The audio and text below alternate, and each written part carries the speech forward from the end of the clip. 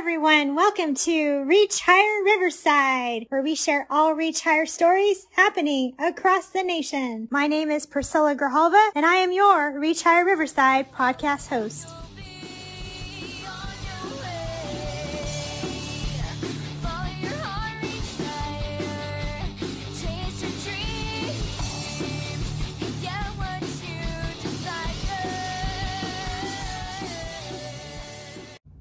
Hi, everyone. I hope you had a great new year. To kick off our 2023 podcast, we have an interview with Dr. Angel Perez. He is the CEO of the National Association for College Admission Counseling. In this role, he represents more than 25,000 admission and counseling professionals worldwide. He is committed to post-secondary access and success. He is the primary voice of the association to government, media, and global partners. He is recognized as a national thought leader and a sought-after speaker on issues of educational equity, access, and success in American education. I'm so excited to share this interview with you.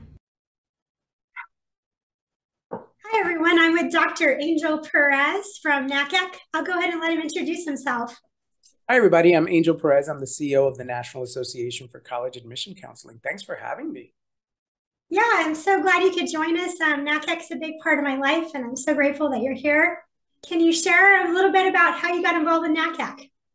Yeah, sure. Actually, I was a NACAC member for over 2 decades before I became the CEO. So I spent the majority of my career working in college admissions. 11 of those years, by the way, were not too far from you because I was in Claremont, California for 11 years. And I just found NACAC to be this wonderful organization that brought people together, particularly in the admissions and high school counseling community, great opportunities for networking and education. I felt like NACAC was my professional home. But never in my wildest dreams would I have imagined when I got into college admissions or every year when I would pay those NACAC fees that I was going to become the CEO. So my life has certainly evolved in interesting ways. Yeah, it has, and you're doing great work. So who should be a member of NACAC? Yeah, so, the way that I sort of define it is anyone who is helping young people in the transition to college process should be part of our community.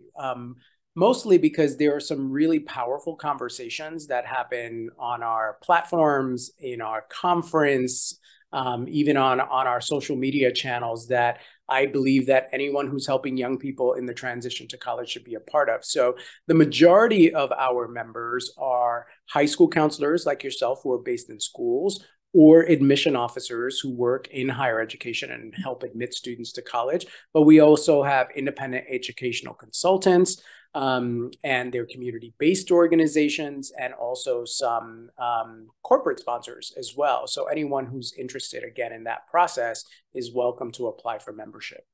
Now, being split as a middle school and high school counselor, it's really helped me, especially at the middle school level too. Can you talk about why it's so important for school counselors to be members of NACAC? Yeah, I think it's so critically important for school counselors, regardless of the level that you're at, to be a part of NACAC. And a big part of that is because we really are the conveners of 2 very important sectors of education. And Priscilla, I'll tell you a story. So NACAC is a member of the Washington Higher Education Secretariat, which is a group of higher education associations here in Washington, D.C. And we do advocacy and try to join forces for the greater good of students and access. But I will tell you that NACAC is the only association that crosses both the K through 12 and higher education sector. So we're very unique because actually when we come together, whether it's in our conference or our online programming, it's very rare that you actually get high school counselors actually engaging, speaking with, and partnering with the admission officers who are admitting their students. I can't tell you how many people, I don't know if you've had this experience coming to our conference, but I can't tell you how many high school counselors have told me, because I went to a NACAC conference, 5 of my students got into X university because I made that connection. And the power of networking, so much of I call it the business of college admissions, is about the power of networking, but also that there's a lot of education and training, a lot of programs that we provide, especially for new school counselors who are maybe a little overwhelmed by how do I begin the college advising process? So many counseling programs, master's programs, do not include college advising as part of the curriculum. It's something we're trying to work on at the national level. And so those are some of the gaps that we try to fill at the National Association to help people who are in high school counseling shoes to feel well equipped to advise their students on college. Yeah, that's so true, especially like knowing that all the relationships I built with NACAC, like those admissions officers are always there to support our students. So across the nation, like if you go to those conferences that NACAC holds in September, you can learn to meet all those people that can help you with your students' college admissions. Indeed. So that's really important. What can school counselors do to address inequity in schools? Oh my goodness, that's a big question, and I think it's something we all think about. The first thing that I would say, and I remind people of this regardless whether you're in a high school or at a college, is all politics are local. And I think that the way to start to address inequities is really in your school. I think it gets very overwhelming to think of systems and districts and what's happening in the nation. I think if every single school counselor took the time to really think about what are ways that I can impact and move the needle for my students. Is there a policy in my school that is inhibiting students from succeeding? Is there a program that I can start in my school that is actually going to move the needle on getting more students into college, for example? So, I often try to advise people, especially new professionals, don't try to take on the weight of the world, but think about what can I do at the local level. The other thing that I really would advise is pay very close attention to local politics. I'm here in Washington, D.C., very ingrained in the politics of Congress and all of the different federal stages in education. But what I've learned in my career is that the majority of education policy happens at the local level. And so it's really important that you are engaged in who are your school board members? Let's start there. And then who are the local politicians in my area who are actually being voted in and will be making decisions about the policies in my school? And then obviously paying very close attention to the politics at the state level, because it's those senators who will represent you at the federal level as well. So I would say start local in terms of what you could do at your school, but pay very close attention to politics, because as we've learned over the last 3 or 4 years, politics really matters. Yeah, that is so true. What is NACAC doing to address inequity in college admissions? Yes, that's a great question. There's so many different areas that we are trying to address. First of all, if you are listening to this podcast and have not read our report towards an equitable post-secondary education future, which is a report that was sponsored by the Lumina Foundation, actually. It is a report that really we're calling our North Star here around how we are going to begin tackling different areas of the college admission process that are obvious to be causing barriers to students. And so, for example, thinking about not just federal policy or state policies, but also deconstructing the admission process. Everything from what is it that colleges and universities require, and are those things actually barriers to low-income first-generation students of color? Perfect example. We partnered with an organization called Just Equations, and we put out a report that actually showed that requiring calculus in the college admissions process is actually inequitable. And it is actually something that so many students don't have access to, and as a result, don't have access to many institutions across the country. And so we're looking at addressing issues of inequity both on the political level, right? There are systemic issues like student loans and Pell Grants and all of those kinds of things that we represent you as our member and your students here in Washington, D.C. But then we're also working with our college and university partners across the country to really help them think about what are ways to evolve the college admissions process. We're also partnering with organizations like the Common Application, for example, and sitting on their panels as they try to reimagine their future. What does the future of the college application look like? So we're trying to tackle it in a lot of different ways. and certainly welcome any advice, anyone who is listening that would like to tell us how we might be able to tackle it, because it is a really, really big, monumental task we're trying to take on here. But we think if we tackle it one piece at a time, we'll move the needle. Yeah, that's amazing. I think like free college applications, like that would be amazing, because why do they pay? We don't pay for college, or I'm sorry, job applications. Yeah. And then I know they have fee waivers, but like that's just another step for students. Like it just take away that barrier. Yeah, and it's things like that. And for example, NACAC for many years, even before my arrival, was advocating on the simplification of the free application for federal student aid, right? And so all of the data shows that the more complicated the forms are, the fewer students actually complete them. And so we are, again, trying to look at everything from the application to financial aid forms to processes that actually we could move the needle on so that more students actually complete the process. Okay, well, that's good. Can you share about the Affirmative Diversity Coalition to support race-conscious admissions? Yeah, so this has been actually a huge part of what we have spent this past year doing, and that we will be doing in 2023. Many of you who are listening probably know that there is a Supreme Court case right now taking up the case of whether or not using race in holistic college admission will be allowed moving forward. And so we wrote an amicus brief along with organizations like ACRO and the College Board and ACT, really trying to help the court understand that the use of race in college admission is really important, not just for the diversity of institutions of higher education, but we are trying to make the case that this actually matters for American society.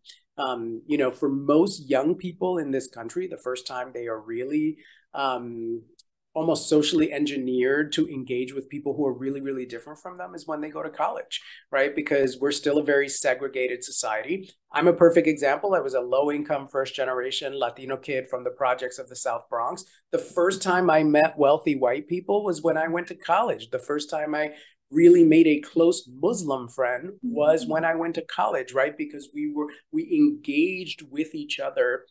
And if you take away college's ability to do that, I am very worried about, we're already a divided society. How much more divided will we be if we can't have those engagements in colleges and universities? So we are doing everything we can to work with our constituencies to talk about the importance of this case. I have, as you probably know, spoken a lot to the media about this particular case. And regardless of the outcome of the case, we are going to work with colleges and universities around the country to help them move forward.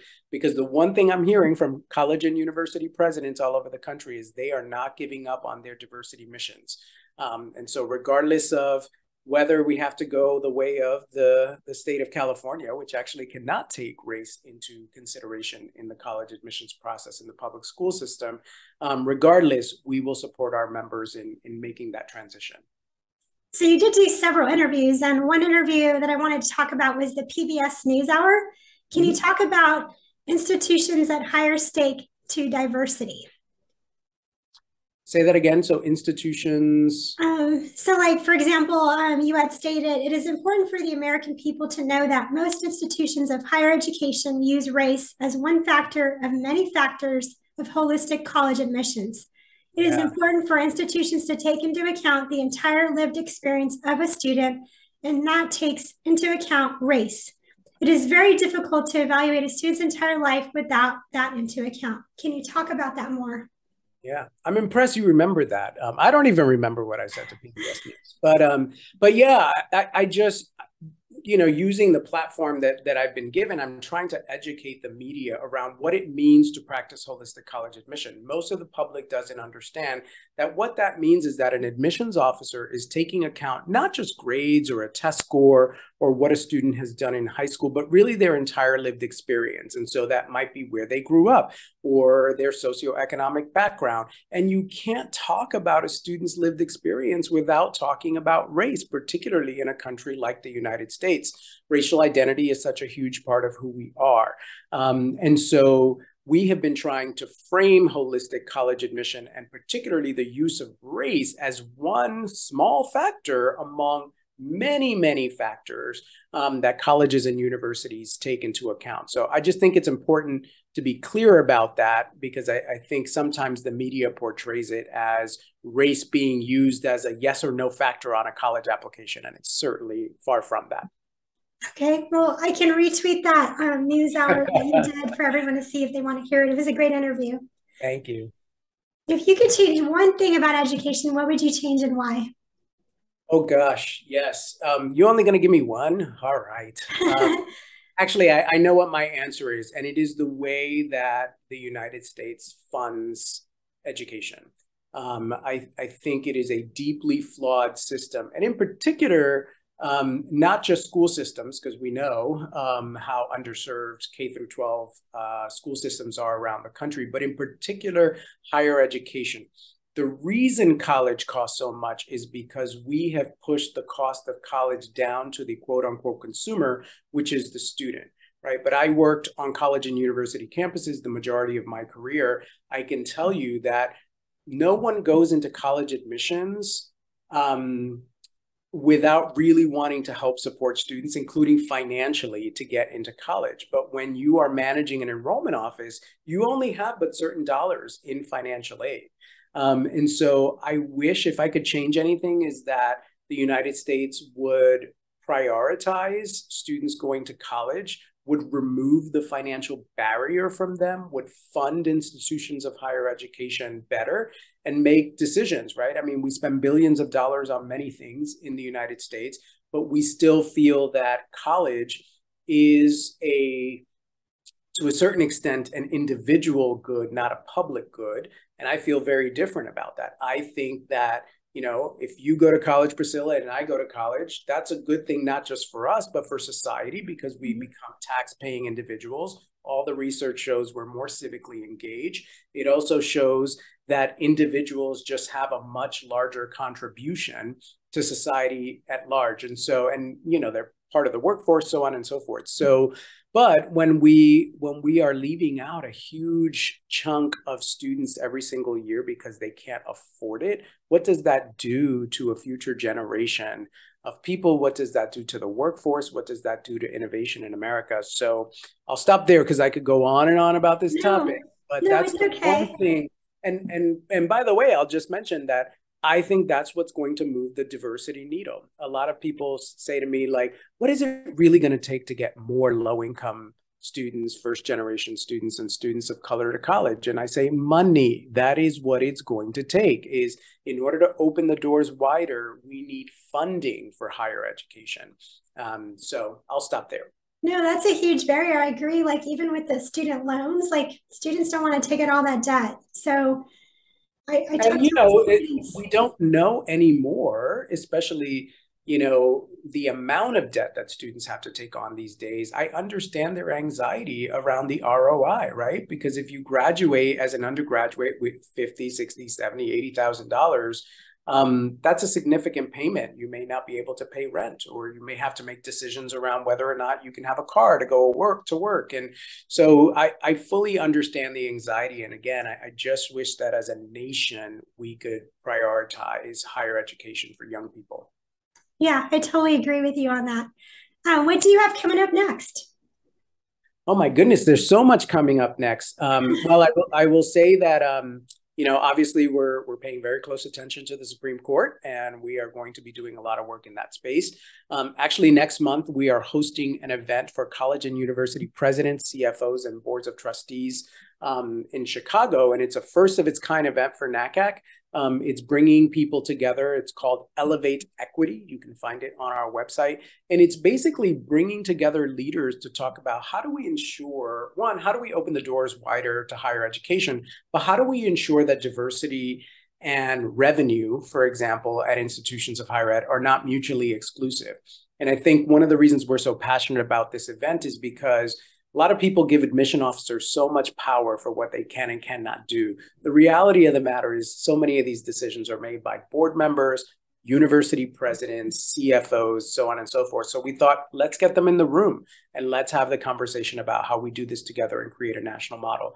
So there's a lot of that going on, plus new education and training programs and lots of internal things here. So again, if you're not a NACAC member, I hope you'll join us because we're going places and we're really excited about the year ahead. Yeah, that's good. And I love that you're such an advocate for school counselors. I know we need more. And I know you're collaborating with ASCA, the American School Counselor Association. So thank you for that. Is there anything else you would like our listeners to know? No, actually, one thing I'll mention, since you just mentioned school counseling, is that most people don't know that I actually worked at a public school in New York City for several years before I moved over to the higher education side. So I have a deep, deep empathy. And by the way, Priscilla, I found the job so hard, I immediately jumped over to higher education because I thought the work not only was so important, but the extraordinary sacrifices that school counselors make in their lives to ensure that students have what they need. It's incredibly inspiring, and it's why I do this work. And by the way, I'm here because a school counselor tapped me on the shoulder. I was at a public school in New York City as a high school student with 5,000 kids in a building. And you know, of all, my high school counselor had 600 kids in her caseload, and somehow, some way found me and tapped me on the shoulder and said, "Hey, young man, have you ever thought about going to college?" And that is how my journey began. So I am very passionate about school counseling and the power of, you know, transformation that individuals in your role do. So I don't have a lot more to add, but just to say thank you for all you're doing. I know that you also serve on the ASCA board on top of everything you do. And doing this podcast is hopefully also a wonderful service to the profession and to young people. Well, thank you. I appreciate you. And I'm so glad your school counselor encouraged you to keep going. So that's right. It's an honor. By the way, I still stay in touch with her. She's 75 years old. And I still stay in touch with her and follow up with her every year to remind her of the difference she's made in my life.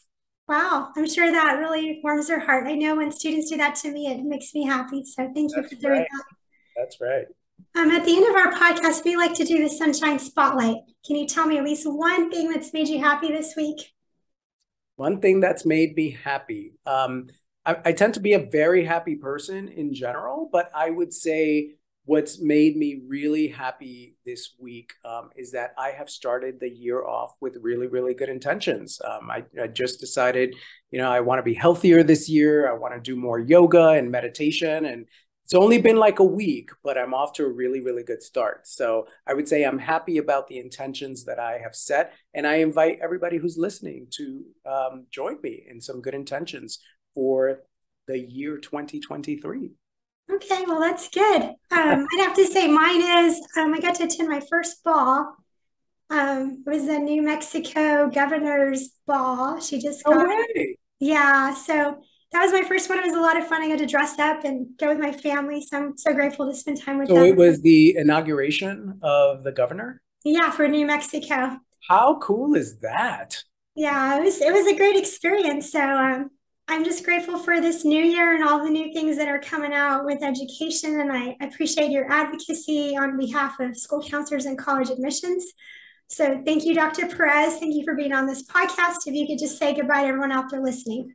Thank you. Bye, everybody. Thanks for having me. Thank you for tuning in to Reach Higher Riverside. You can follow us on Twitter at RH Riverside. You can subscribe to our YouTube channel at Reach Higher Riverside. You can also subscribe to our iTunes or Google Play Music and give us a rating. Thank you so much for listening in. We appreciate all of you tuning in. And as Michelle Obama would say, when they go low, we reach higher.